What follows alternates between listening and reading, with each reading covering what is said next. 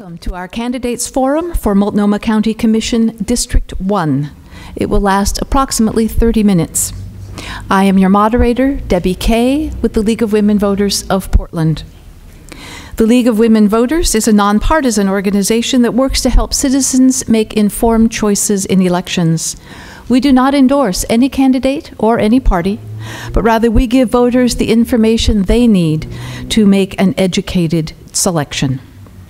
Membership information is available on our website and at the back of the room. We thank Neil Kelly Design and Paloma Clothing for their generous contributions to our education fund to make these forums possible. Today's forum is recorded by MetroEast Community Media, and this is the fourth of 6 forums that the League of Women Voters is presenting before the May 20 primary election. There will be 2 more this afternoon. All forums will be available for on-demand viewing from a link on our website, lwvpdx.org. To view the forums on local access cable TV, see the playback schedule posted on our website and in your program. Voters can also look at our nonpartisan Voters Guide for answers to questions posed to all candidates, as well as a balanced presentation of the ballot measure. The Voters Guide is here in print form and on our website, lwvpdx.org. You will find free copies at the Multnomah County Library branches and at the Multnomah County Elections Office. Another important voter resource is housed at the Secretary of State's website. It is called ORSTAR and enables you to see the financial resources for campaigns to follow the money. Type ORESTAR into your browser. Finally, to see information about the candidates and ballot measure that will appear on your ballot, go to vote411.org. Enter your street address, and the Voter's Guide information for only those items on your ballot will appear. This is an awesome resource. The candidates in today's forum are running in the May 20th primary election. If one candidate for the position receives 50% plus 1 votes, in the primary, that candidate will be declared the winner. If neither receives more than 50% of the vote, the candidates will appear on the November general election ballot. If you have not yet registered to vote or you have moved and need to change your registration, the last day to do so is April 29th. Contact your county elections office or register online at voteoregon.org. Ballots will be mailed beginning April 30th. And now, onto our forum. Let me introduce the candidates for Multnomah County Commission Position 1. Seated in the order they will appear on the ballot, beginning at my left, obviously, are the 2 candidates, Brian Wilson and Jules Bailey. For each round of questions, I will rotate the questions so that each candidate has the opportunity to be the first to answer, and the candidates will have 1 minute to respond.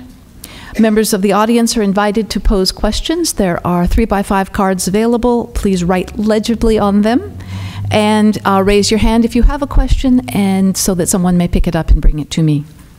Timekeepers in the first row, thank you very much, will signal a 15-second warning and then stop when the speaker's time has expired, and I have a gavel. Let us begin. First question, beginning with Brian Wilson. What would you like voters to know about the County Commission and the County Commissioner's job? Multnomah County is one of the most important cogs in the wheel of our local governments. It is the agency that invests in human capital. It is the person side of the sustainability issue. It does social services. It provides the social safety net. It also provides for public safety through the Sheriff's Office and running the jails and our Department of Corrections. It is also famously, in my world, the manager of the Multnomah County Library, the nation's 2nd busiest library system in the country after New York City Public. And the last time I was in front of the League of Women Voters, I was here asking for your support of the library district, and I'm so pleased that we were able to put the library on stable, dedicated, and permanent funding for Multnomah County. The Multnomah County Commissioner's job is one of representing, of course, the district in which we're elected, but also wearing a county-wide hat. My intention will be to represent all citizens of Multnomah County equally, always with the goal of making sure that my constituents receive the services that they need. Thank you. Jules Bailey. Thank you, and thank you for the opportunity to be here today and for your time in engaging in this important election. Multnomah County is human scale. It's the layer of government that deals most with families that need a pathway out of poverty and a pathway to opportunity. And it's for families that are very much like the family I grew up in. I grew up in a family that was shaped by mental health and addiction issues. And it's a family where we relied on the services that Multnomah County provides through organizations like, am I not being heard? You may start over. All right. The question is, we had a little mic problem there. What would you like voters to know about the County Commission and the County Commissioner's job? Well, thank you. And as I'll say it again, thank you for the opportunity to be here today with League of Women Voters. I appreciate the service that you provide and for engaging in this election. Multnomah County, as I mentioned, is very human scale. It's the layer of government that's tasked most with giving families a pathway out of poverty and a pathway to opportunity. And that's why I'm running for Multnomah County Commission, because I grew up in a family that was very much shaped by the kinds of issues that Multnomah County deals with, from mental health issues to addiction issues, making sure that we can spend less on prisons and jails and more on schools and education, making sure that we're providing health care that's available to everybody in our community. I've served this community in the legislature for 3 terms, and as an economist, I know that it is critically important that the services that Multnomah County provide are accountable, are transparent, and are available to give people a chance to move into stable, supported conditions that allow them to thrive and allow our kids to have an opportunity and a shot at making a life for themselves. Thank you. The second question, beginning with Jules Bailey. What changes would you make to rebalance the spending between the City of Portland and the county with regard to social services? I think we've seen a budget that was just released from Multnomah County that is an excellent step forward in addressing some of the critical issues that we have around, especially investments in pilot programs in mental health services. One of the things that I think we need to do is better tease out what the county does and what the city does. I was very encouraged by the Home for Everyone adoption a few weeks ago that starts to get a handle on housing and homelessness services that are a core part of what the county and the city do. Right? Previously, we've had a city that does services for homeless singles. We have a county that serves women and families. That kind of division of labor doesn't make a whole lot of sense. It makes sense to have a coordinated organization, have the county take a bigger role, and provide the kind of wraparound services in its budget that are necessary to give people that pathway into long-term success. So making sure that the county is a co-investor, but has a clear sphere of influence, that we are eliminating overlap and getting to a robust budget. Thank you. Brian Wilson. There are a range of areas in which the city and the county could work a little bit better together, but I'm always the optimist in this conversation. I like to say that they have done a pretty darn good job this last year of teasing out some of those areas, and I'll point to the auditor of the City of Portland, Lavon Griffin-Valade's recent report around Agreement A. That was 30 years ago that the city and the county structured that agreement. I think we need to do that again. I think we need to have another really robust conversation back and forth with the city, and I know the mayor, Charlie Hales, has been willing to do that. And so let's get some new leadership at the county and then start that conversation. River Patrol. There are many agencies that patrol the rivers. Can we have maybe fewer of those? Rep. Bailey did mention a Home for Everyone. That's a great first start for the federal funding of housing. We also need to keep pointing out that we have local housing funding as well. We've got to have better coordination around that too. So those are some of the areas I would look at. Thank you. Our next question, starting with Brian Wilson. What is your opinion of the county's emergency management system? How well does it coordinate with the management systems of the cities in the county? If it needs improvement, what do you recommend? The county, it's interesting, I was just recently out at the a new Portland Emergency Management Bureau headquarters that are way out on Southeast Powell, and that is a phenomenal facility. And I asked a question of the director. I said, so how much coordination takes place between the county and the city, since this is such a large, lavish facility? And she admitted that the sheriff is not actually part of that conversation, which I found to be quite a stunning revelation. The county does have some emergency management preparedness. The Department of County Human Services was actually taking a lead role in developing some really great plans for how we're going to respond as a county to emergencies, especially around some of our most vulnerable communities who don't always have access to the information that they need in an emergency situation. We unfortunately just lost our Director of County Human Services. She's going to move back to Florida, so we're going to have that conversation again. We're going to need to find somebody, national search probably, to replace that really critical role so that we can continue this planning. Thank you. Jules Bailey. Emergency management is a critical issue, particularly for District 1, because District 1 includes areas of Multnomah County that are in unincorporated parts of Multnomah County, like Sauvie Island, that are particularly vulnerable in emergency situations. I had a chance to meet with Sauvie Island residents and Multnomah County Emergency Management over the gas leak that happened several times out on Multnomah County, or out on Sauvie Island. Multnomah County Emergency Management did an okay job, but there are definitely areas for improvement, and they're working through those systems. I also want to shine a light on seismic issues in this county. It is incredibly important. I'm proud of the work that I did on the Cool Schools bill in the legislature to help provide seismic upgrades for public schools. But we also have to make sure that all of our government buildings and our commercial buildings are seismically safe, and we need to get a new courthouse built that will be robust and will be able to withstand an earthquake, so we can make sure that we have sound emergency services in the event of that kind of catastrophe. Thank you. Our next question, beginning with Jules Bailey. When the county charter is reviewed in 2016, would you suggest that the position of sheriff become appointed by the county commission or remain elected? And please explain your answer. Thank you. I support an elected sheriff, and I believe that it's important to have a sheriff that's accountable to the people directly. I do think that the county commission can do a better job of planning for and budgeting for sheriff's needs, so that we are able to address some of the overtime issues, to have a more consistent level of staffing that is reflective of the ebb and flow in our jail system. But I think having an elected sheriff is important because this sheriff is able to stand for election, and you see whether it's things like the ice holds issue that has come up, or whether it's the overtime issue that's come up, you see a public that's engaged directly with the sheriff, and it's important for the sheriff to be able to see that.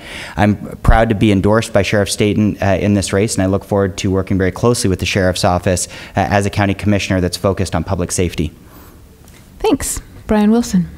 I've had the pleasure of serving as the chair of the last Charter Review Commission, where we took this issue on headlong, whether we should have an appointed or an elected sheriff. And I can tell you, in all of the due diligence that we did on this issue, the people like to vote for their sheriff. That's something we have a proud tradition in this country of doing for many years, so I wouldn't advocate for that. But I will be a strong advocate for the next Charter Review Commission to take a look at some of the requirements that we place on electing our sheriff. In other words, specifically the residency and the certification requirements. If we could loosen those requirements up a little bit, the county would have the opportunity then of attracting a whole different range of potential sheriff's candidates who could run for sheriff. So I would like to see the Charter Review Commission do that. It's important that we get the right kind of sheriff, because our sheriff does do patrol services, but 90%, well, not 90%, 80% of his budget is really around corrections. And so we need a good corrections manager. Thank you.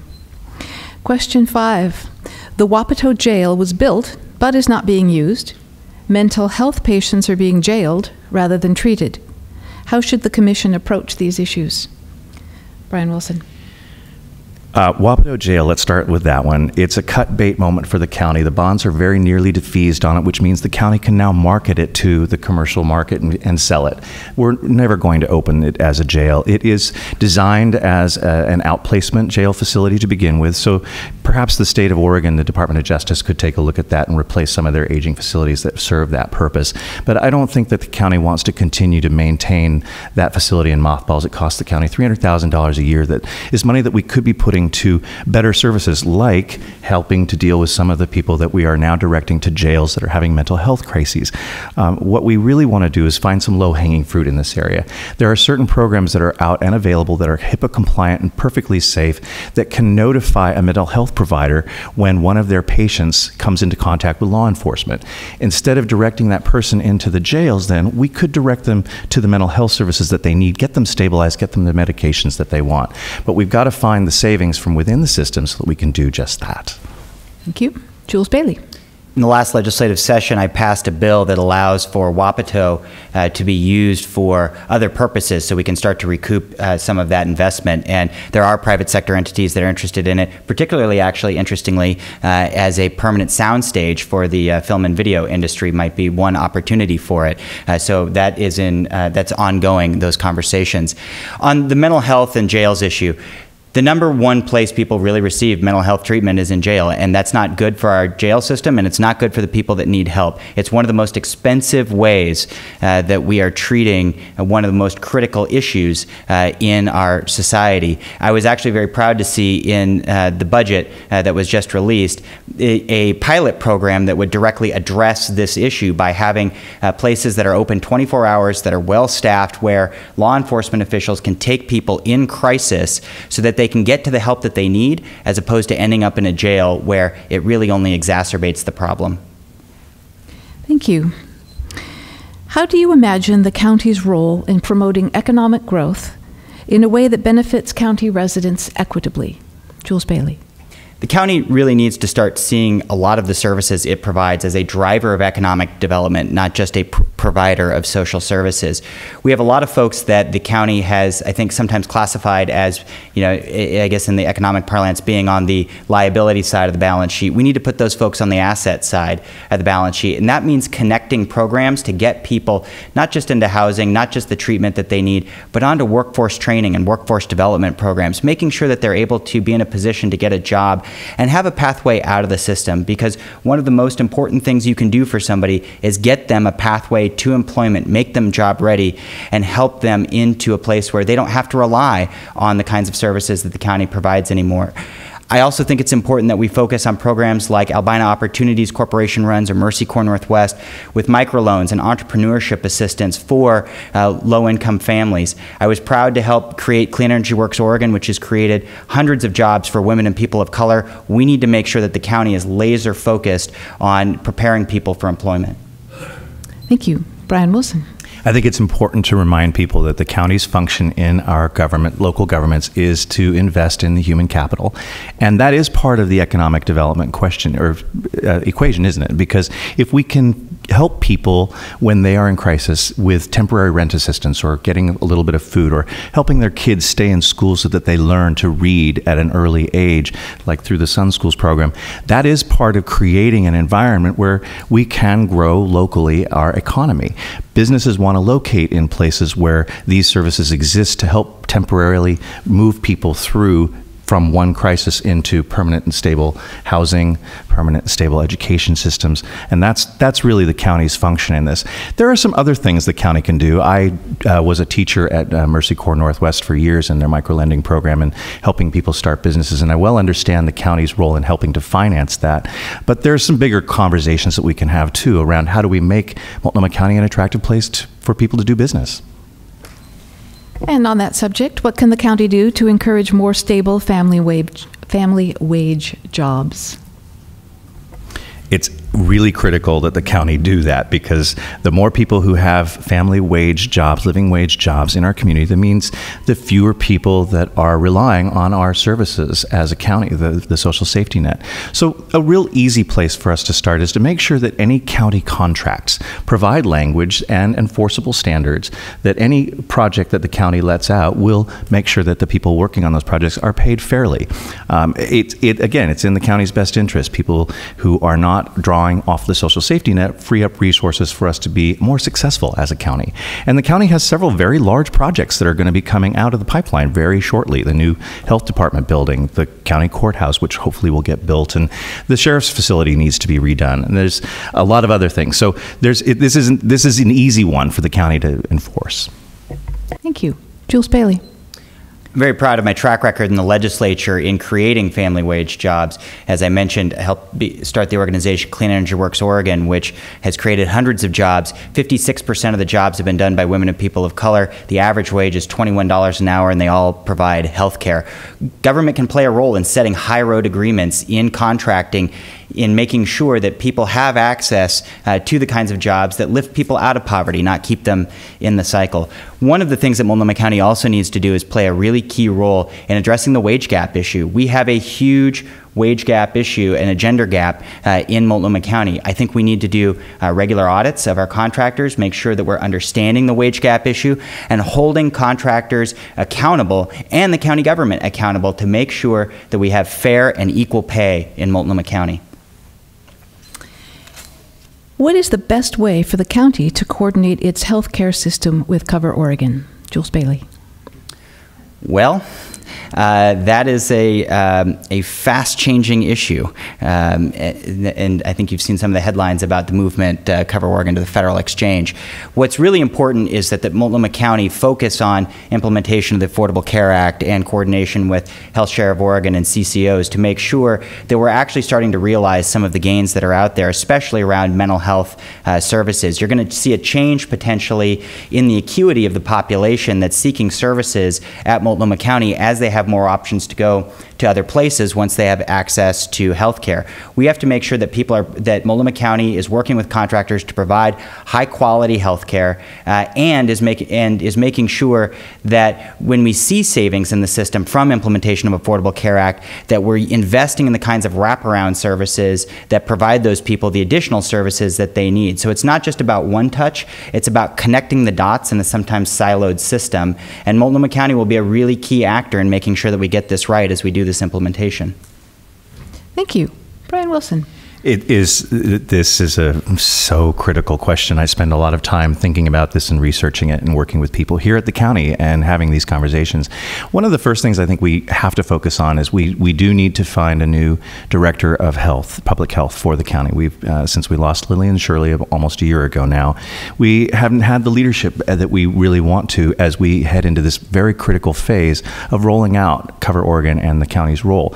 The county is going to be providing health services to a whole group of people who are for the first time insured and have choice in where they want to seek services. So if the county wants to remain a provider of services to these newly insured people, they're going to have to make sure that they have clean, bright facilities that are well staffed and located in areas where people can seek those services. And that is something that we have to work really hard to do, which means we've got to be flexible, we've got to be thoughtful, and we also have to work with all of our partners at Family Care and the other CCOs and the state especially. So, thank you.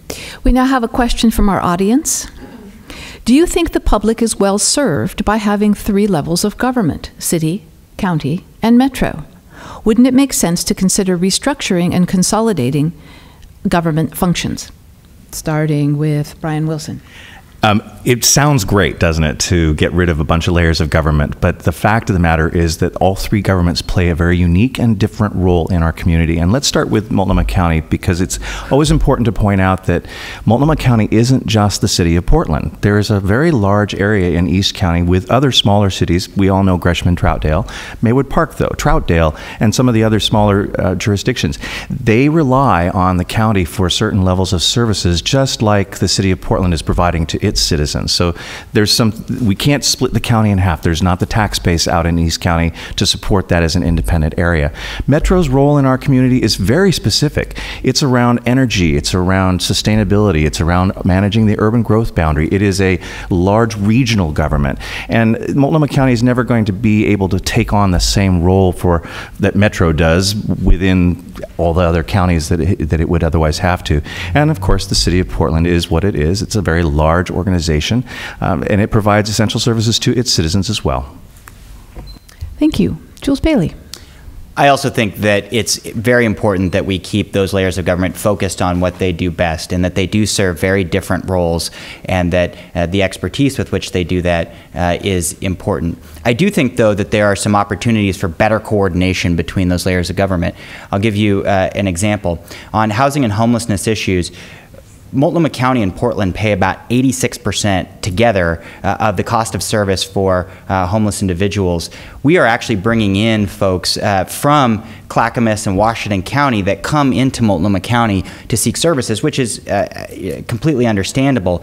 We need to have a better regional strategy on how we address housing and homelessness, and that means working closely with other counties and having that at the metro area level, that kind of conversation and coordination. So I think it's important that we have those three layers of government, but we can't lose sight of the fact that the right hand's got to know what the left hand's doing, and that we have to have a coordinated, streamlined form of government. Thank you. One more question from the audience. What should the county do to ensure that a lot fewer youth get into the criminal justice system? Jules Bailey. We do sometimes, I think, a better job of tracking FedEx packages than we do of tracking kids in the criminal justice system. Too many kids are getting lost in the system, and it is incredibly important that we make those investments early to give kids a pathway to success and a pathway out of the system. One very simple thing that we can do is make sure that as kids are going through juvenile and specialty courts, that when they're coming out the other side, that we have better coordination and follow-up to understand, are the plans being implemented that the system's coming up with? Is there an issue in the home? Are there wraparound services for the family that's needed? And then make sure that that kid is followed up with, so that when if they come back in front of a judge later, that there's an understanding of why that kid's gotten there, what their story is, and how they connect. This is incredibly important because we are not serving kids in Multnomah County, especially kids from communities of color that are getting stuck in the system and need a pathway out. And we can do better for it. We know it. We have the tools and know how to do it. And House Bill 3194, the Justice Reinvestment Act that I helped pass, will give us an opportunity to make some of those investments. Thank you. Unfortunately, while our audience provided wonderful questions, we are nearing the end of the forum, and at this time I invite our candidates to provide answering the questions. So sorry. Your turn. I'll keep it brief. Thank you.